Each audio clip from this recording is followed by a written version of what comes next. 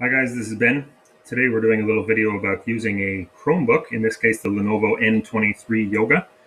Pretty budget friendly, it was 300 Canadian.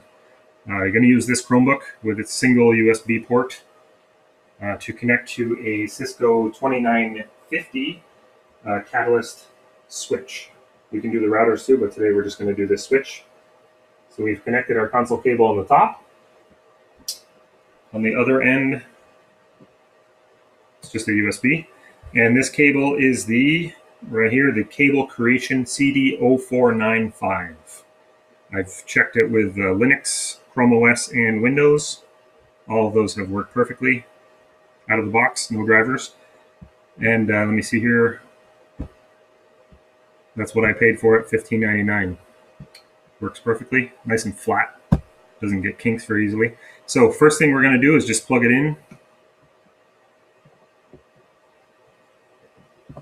There we are, I'm plugged in. We're going to launch Beagle Term. That's what we're going to use. Beagle Term. We're going to select the port. The only USB one in this case is the USB 0. And I've changed the bit rate here to 9600. Previously that was set on 128,000. But today we're using 9600 on this old Cisco device. Click Connect. It says found device, that's good. And we're just going to hit enter. There we are, switch. We can do a show run.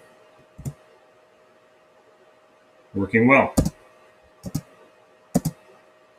So again, that's using a USB cable to console into a switch using a Chromebook.